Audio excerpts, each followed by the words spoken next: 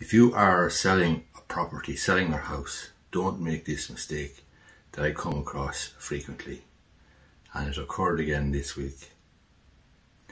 It's where somebody will come to me, a client, or they want me to act on their behalf in relation to the sale of their house, and they come and tell me, we've just gone sale agreed, will you get the contracts out or act for us? And obviously I'm delighted to get the business, especially if it's for an existing client, but for new clients as well, no problem.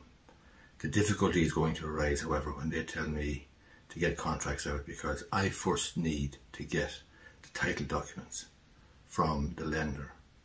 That's assuming there's a mortgage on the property, and generally there's a mortgage on the property.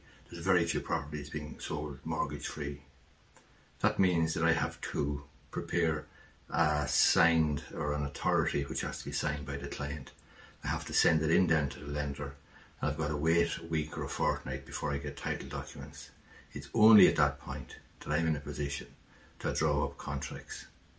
Now, there's a gap there of 10 days to a fortnight, and that's assuming that my letter doesn't go astray internally in the bank, or that somebody doesn't drop the ball in relation to my request.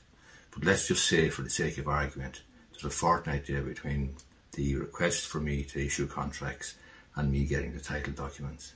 That is a fortnight where the purchaser could well have second thoughts. It's a fortnight where the purchaser may continue with the habit of looking at houses and may find something else.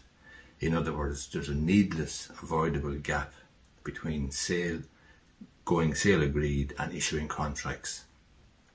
That gap could be avoided, that delay could be avoided, if I was told at the outset, when my client gave instructions to the estate agent to sell the property.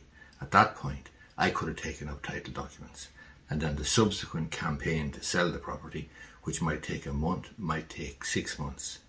I would have plenty of time to get the title documents, be ready to go then when we go sale agreed, ready to issue contracts. There's no friction between sale agreed and issuing contracts. There's no delays, there's no buyer's remorse, there's no wondering what's going on, and it's an entirely avoidable delay.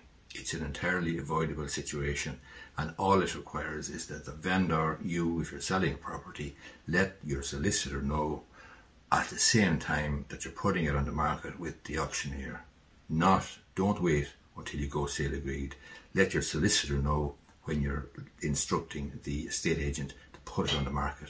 Hope you find this video useful. If you do, I would appreciate if you gave it the thumbs up down below, and you may be interested in subscribing to my YouTube channel.